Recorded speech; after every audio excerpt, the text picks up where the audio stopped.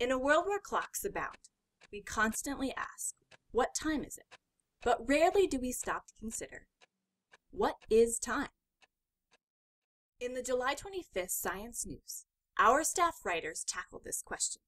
They take a look at time from 3 completely different perspectives: body, brain, and universe. When it comes to the body's clock, biologists ponder time from the perspective of evolutionary history.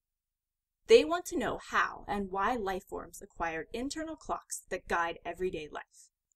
Molecular biology writer Tina Hesman Saey explores the circadian clocks built into nearly every one of our cells, and how they relate to the most primitive clocks found in archaea and algae.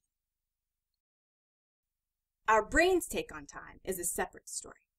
Neuroscience writer Laura Sanders explores how the clocks in our heads help us make sense of the world, and what makes our perception of time appear to change as a consequence of our experiences.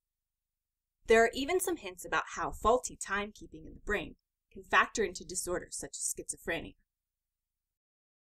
Perhaps the most brain-boggling exploration of time comes from physics writer Andrew Grant. He grapples with time in terms of gravity and the grandeur of the universe. Why does time always run forward, even though the laws of physics should permit it to tick backward? A new simulation points to gravity and suggests that the force may allow the universe to have one past, the Big Bang, and 2 futures.